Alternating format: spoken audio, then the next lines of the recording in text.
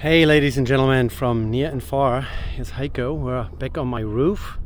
There was already one video where I showed you how I started removing an old fireplace slash chimney, and then we ended up with a big hole in the roof. Now I'm back on my roof and I'm going to be repairing this and prepping it for a freestanding wood burning stove. And I almost forgot to take you guys up here, and I'm going to set up for a time lapse. All right, so I'm in the process of tearing the shingles off and some of the underlayment, and just exposing enough of the roof so that I can actually repair it. So let's see here what's going on. So this is a first experiment of me recording some short video clips and then adding a bunch of time lapse to it to just show you the process. So here I'm removing the old roofing, the shingles and the underlayment around the old chimney opening in our roof so that I can get to the plywood underneath. We need to cut away quite a bit of the plywood to be able to repair it. And then once, actually not just the plywood repair, but also the roof structure. 3 of the roof trusses end on a load-bearing wall that is kind of a 45-degree corner of our living room. So they are not supported by the exterior wall, but they are supported by an interior wall that creates the front of our old fireplace, which we're trying to get rid of. And so I have to get the decking off to get to those cut trusses and then re-establish those trusses and sandwich them in plywood to make it strong and sturdy and code compliant and all that good stuff. So here you see me just tearing off the shingles. First I used just a shovel to get the bigger parts off, but then I want to remove as little of our roofing as possible so that I can kind of tie into it. And when you take strips of shingles off, you always have to remove a bunch of nails. I also didn't want to leave any old staples or nails in place because that's just going to give you lumps and bumps in your new under your new shingles. So I wanted this as clean as I can. And then eventually you will see me tearing some of the plywood off. It's all a work in progress. Thinking wise, making plans, I just think about problems as they arise. So you see me cutting some of the underlayment away to identify where the individual pieces of plywood actually end. And then I'll get the big pry bar out. Here I cut more underlayment away. And then the first piece of plywood comes off.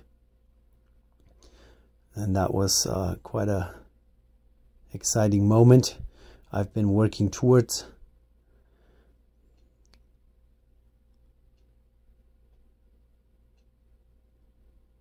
So the first piece that has this big old cutout in it is now coming off. This will all be replaced with fresh plywood. We also noticed around the old chimney opening that there was a little bit of some water intrusion and some damage to the plywood. It had swollen, and the lamination of that plywood had slowly given up. And so it's all very, tedious work to get this all loose and off. Luckily I have a driveway right next to my house, so I can throw everything just from the roof. Now you can see the 2x4 structure that they had framed into the roof there. For a masonry chimney you also have to have certain distances, clearances to a chimney for fire risk prevention, that kind of stuff. Here you keep seeing me with a flat bar to poke under those shingles to get the nails loose, and then I always make an effort to remove all the nails as well. I don't want to have anything stuck under there.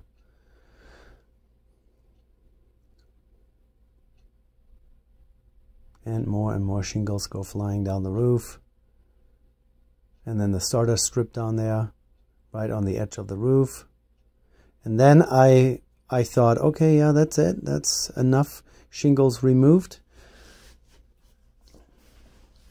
Some more underlayment gets cut away.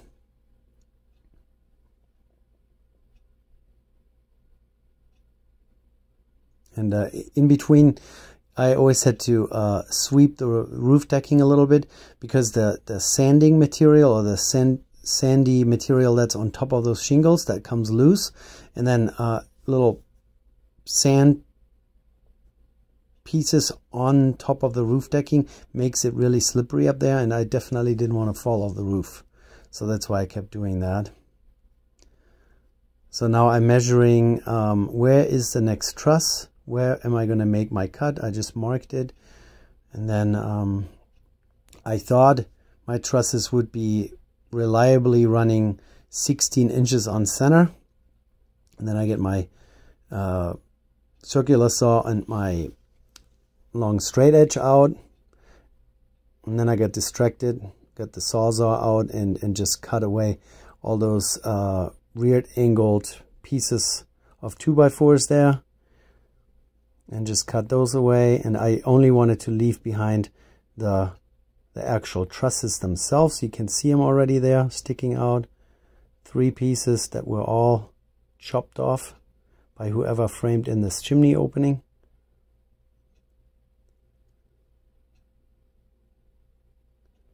And they also had a little stubby pieces of the ends of the trusses that created pretty much the rafter tails.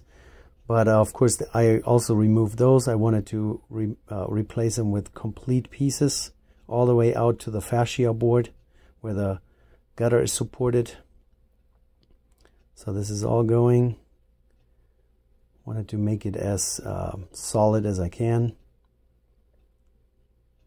Sawzall is really a cool tool for that kind of work. Goes quick, cuts through nails. I'm always standing on top of the old fireplace. There's still lots of material to be removed down there. The old firebox is surrounded by concrete blocks. So now I just cut, no, I didn't cut. I just marked the location where I want to make a cut through the roof decking. What I thought was along a roof truss, but then I realized that this truss had a big old curve in it, like it was not running parallel to the other one. Unfortunately, I realized that after I made the cut. So then in frustration, I ended up removing even more shingles and more underlayment, and then cut it away to the next truss. So the area of my repair kept getting bigger and bigger. So now this is the moment where I realize, oh, what's going on here? Why is this not where I thought it should be? Why is the end of the plywood now hanging in free air and is not supported by the truss? But it was really a truss that had a big old curve in it. And now I'm taking more shingles off, and there's going to be more underlayment removed, and then we're going to do that again. This time I paid a little bit more attention. On the end of the roof, right next to the gutter, you can actually see the rafter tail, so to speak. So I could really make sure that I cut it along the right line.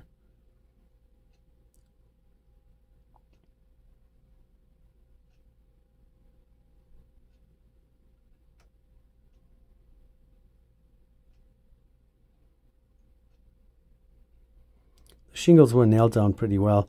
In my area, it gets windy very often. You can see in the background, there's an American flag waving and flying.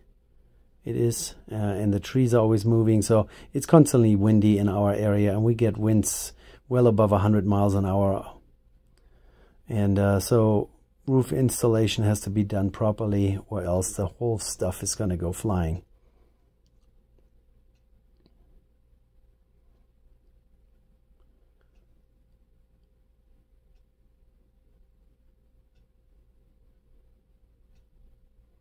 Up and down the ladder all day long. I don't know how many steps I got in during this whole project, and how many times I squatted down and got back up. After 3 days of continually doing this, my knees were hurting so badly. So yeah, this is the first piece. Now I have to get the saw out and cut away a little bit more, because you want the plywood to end right in the middle of a 2x4 truss, so that both pieces that meet there are supported by the 2x4. So here we go, the next cut. Let's hope I have more luck this time.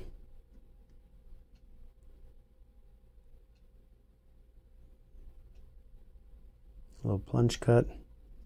Saw set to the right depth, so I'm only cutting through the plywood but not into the 2x4. And then we're yanking that off. And this time I got lucky. The truss runs parallel. It's nicely supported.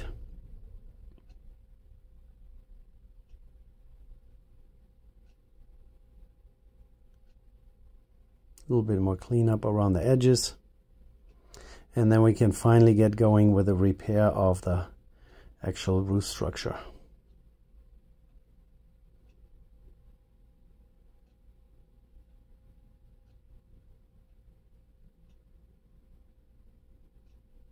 Still cutting away a little bit more, a couple of bits and pieces.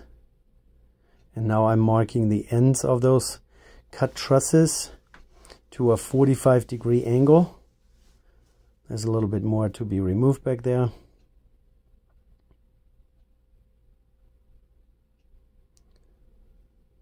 So I did the 45 degrees, so the new piece is lying on top of the old and gets supported that way. Fortunately, one of the 3 trusses was cut back so far that it's still under the roof decking, so I had to do that out of sight under there, but it turned out just as well. So 45 degree.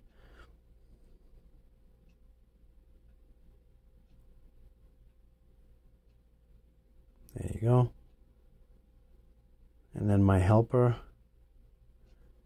hands up. No, actually I'm going down and I cut the rafter ends so that it meets nicely with the fascia board there, the right angle.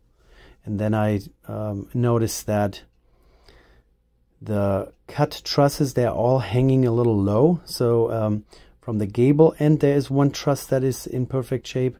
And then the one that I'm sitting on, I lay a straight edge in between. And then I noticed that the trusses have all sagged a little bit. And so then I end up using some vertical support pieces to bump those up or jack them up. And then now you can see me here in a second to clamp those new truss pieces onto the old, mark him, cut him. Here we go, the clamps come out. So now they're all sitting nicely parallel. And the darker colored wood there, that's the old part of the truss. And I'm jacking them up so that, measured with my straight edge, the roof is a flat surface and doesn't have a dip in it. Here again, checking. And I'm hammering those vertical supports in place. And then also marking them. And then I hand them down to my helper. I have a compound miter saw on a stand sitting down there. I guess a professional contractor would have just cut it by hand with a skill saw. But I'm not that. So I make probably lots more mistakes. Things take me 3 times as long. And I use different techniques to get to the final product. So here's the first one.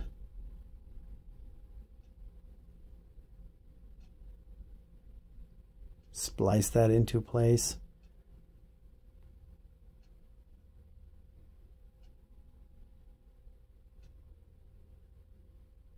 And the nail gun comes out.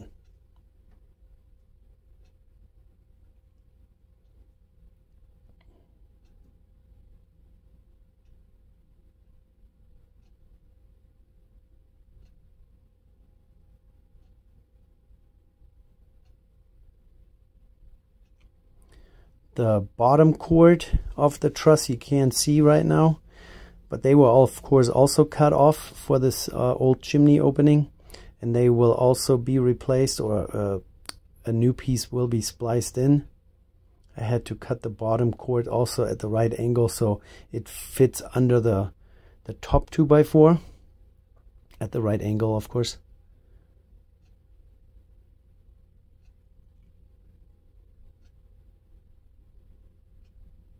Yeah, I think I'm cutting those 45-degree angles right now.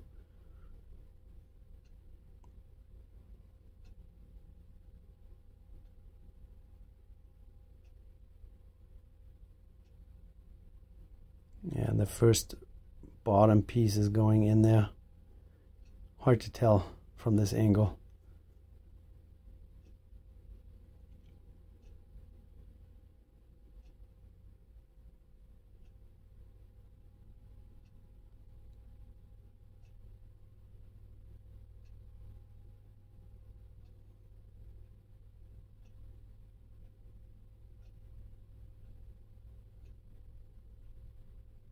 And up and down the ladder. Here I've already made a little bit more progress. You can see 2 new spliced in pieces with a couple vertical supports. This is number 3 going in. That's the one that's kind of out of sight underneath the roof decking there. I just didn't want to take another piece of roof decking off. Didn't want to make the repair surface even larger. I think what I was indicating is that I was just poking through the roof decking with my sawzall, and I made a hole in the shingle.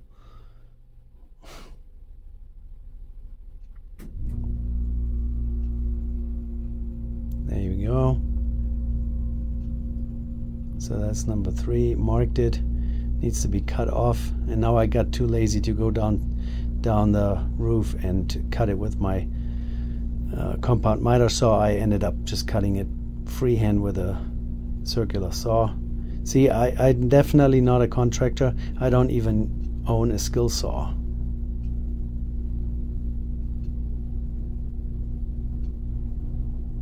But I learned a lot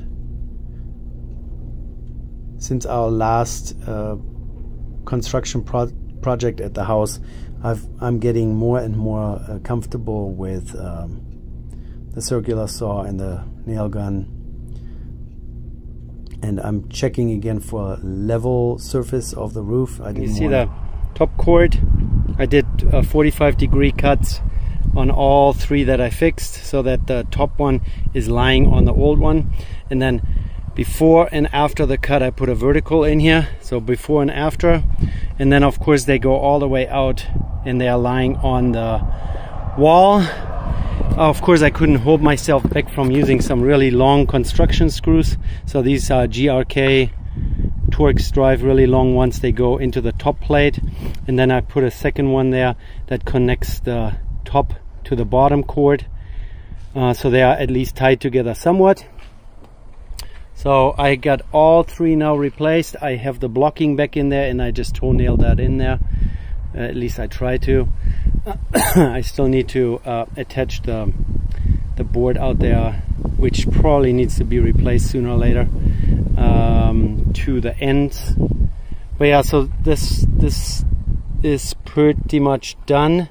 I also, at the bottom cord, I put a long screw in from one into the other. I did that on all 3. Did I? Yes, I did. Just so there is some sort of a connection. And then at the top I did that too. At a, oh, here I only nailed it, I guess.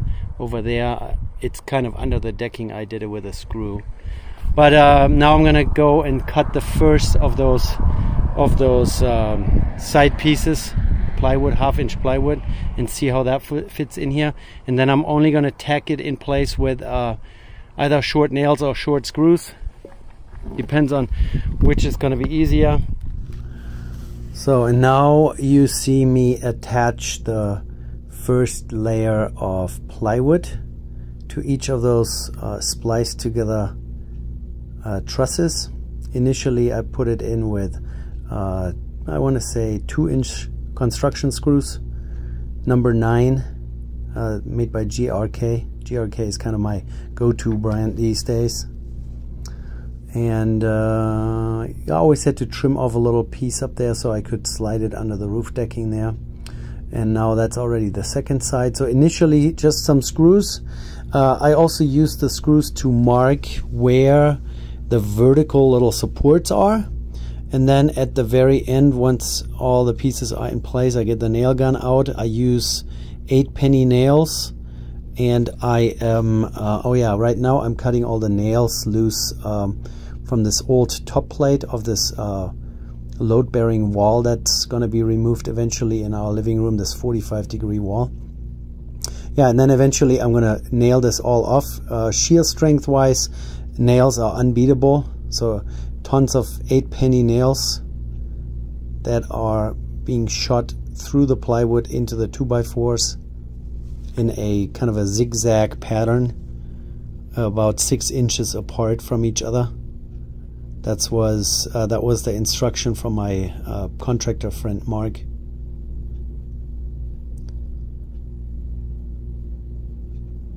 Yeah, there you go. Lots of nails.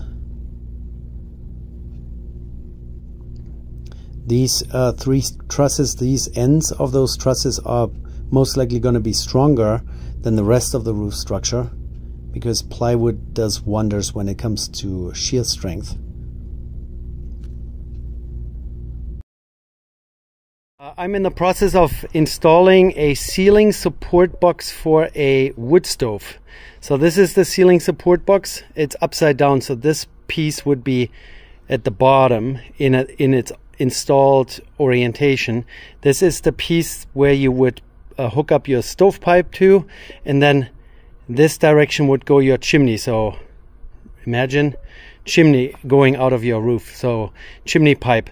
And this ceiling support box needs to be installed in your framing of your roof structure against the trusses or floor joists, and then you have to have a minimum of 2 inches sticking out of the finished ceiling. So finished ceiling means drywall, texture, paint. You have to have at least 2 inches sticking out. I marked 3 inches because I'm installing it in a non-finished ceiling, so I'm just installing it against roof trusses. And then we're still adding 5/8 of an inch of drywall, some texture, paint, and all that kind of stuff. So I want at least 2 inches sticking out. I have marked some screw holes that I'm going to be pre-drilling here. They want you to install at least 3 1.5 inch number 8 wood screws on each side. I ultimately will end up putting another row up here, the top cord of the roof truss, but I'm only marking these and pre-drill the bottom ones just so that I get it installed. And I will also show you up on top what that looks like inside the framing of your roof. So here I'm carrying the ceiling support box is what this thing is called. It's a 12 by 12 inch, 24 inches tall, up to the roof surface, and then I'm trying to fit it in. I should have pushed it through my already prepared opening from the bottom, so I would have not scratched up the visible section. Now the lines that I marked make total sense, because I just line up those lines with the bottom of my roof trusses there, and then struggling a little bit to hold it in place, and at the same time put the wood screws in that will hold this thing against the structure. But then once you have 2-3 in place, I'm just checking if it's somewhat plumb. Looks pretty good. So we're gonna put all our 12 screws in, and the framing for this opening, of course I prepared that beforehand.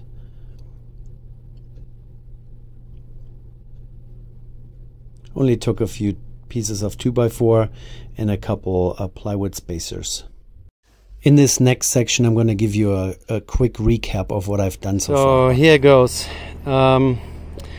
We used to have a masonry chimney sticking out of here. You can still see the top of an old fireplace that we have in our house, which I'm in the process of removing. And they also had 3 trusses shortened, resting on a load-bearing wall that runs here. and this load-bearing wall is going to be removed. The trusses I extended today, and I sandwiched them in between plywood. This is the engineer's recommendation how to do that. It's all nailed up in 6-inch distance between nails in like a zigzag pattern, with a couple verticals in there as well.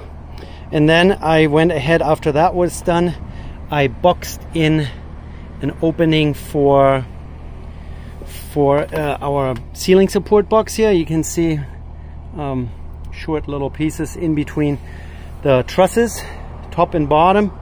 And then I also made a couple sheet metal spacers right here, so that the opening in here is exactly 12 by 12 inches, just like the box is.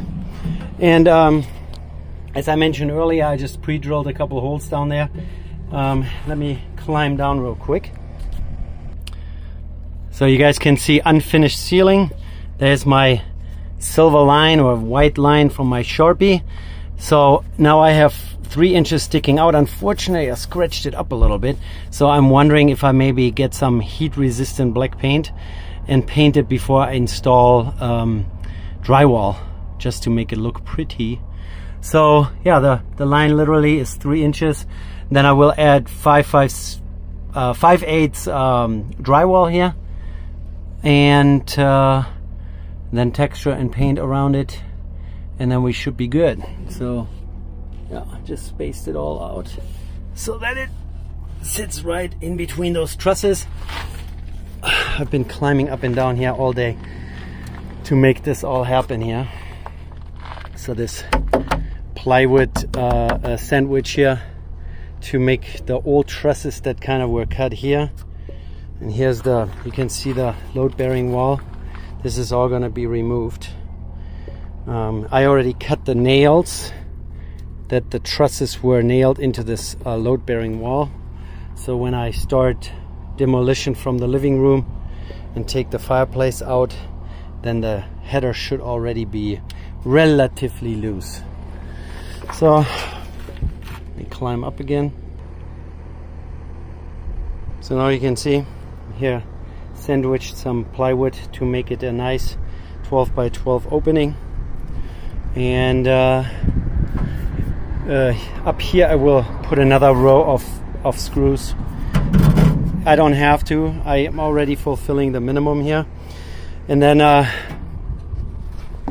tomorrow I will put the decking on here, the almost 3/4 inch plywood, lay it right around this box, and then at the end I will get my angle grinder or my tin snips out, cut the corners, and then lay it flat onto the plywood. So that will also support this box. And then the chimney pipe I have, it's called Duratec by Duravent, goes right in there, and it's actually a twist lock mechanism. And then I will have a chimney pipe sticking out with a cap on top. Most likely I will also have to put some braces on so that the pipe doesn't get blown over by the wind. But yeah, this is how you do it if you have a very low attic above your living space. So down there, this is going to be part of the living room, and then I literally only have like 11-12 inches, and the box is 24 inches tall. So the part that sticks out, you just cut open on the edges, and then you just fold it over, and that's it, and you nail it off to the decking. Yeah, and then you put your flashing over top of that with the shingles and everything. But maybe I'll show you that in another short little video. Alrighty guys, I'm done for today. I'm completely burned out. It's 6:15. I've been in the sun at 86 degrees Fahrenheit all day up here, climbing up and down and nailing and cutting. And alright, you guys understand. See you later. Bye. I had some camera issues. It would constantly stop recording without telling me, so you are going to see quite a few jump cuts. I'm putting the rest of the decking on mark my lines, nail it down. Then you will see me install felt paper as an underlayment. I use special nails for that. They have a really large plastic head that gives the underlayment a little bit more hold. And then you will see me cut down the box, the sides of the box, so I can fold the edges over and nail it to the roof. Then suddenly the shingles are already up to the opening. You want to lay shingles all the way halfway into the opening of that roof support box. And then the last thing that I will do in this video is stick the Duratec chimney pipe, which is a double wall chimney pipe, into the opening, twist lock it in place, and then put the proper flashing around it. And that's where we're gonna continue on in the next video. So here we go. You see me nailing down those edges. Suddenly there are already shingles there, and then the pipe goes in here in a second. So you want to shingle up halfway into this opening, and then you need to put the flashing on. And then you're going to continue putting shingles down over top of the flashing from there. But that's going to be in the next video. All right, guys. So we're already at the end. Smear and some nails, and that's it.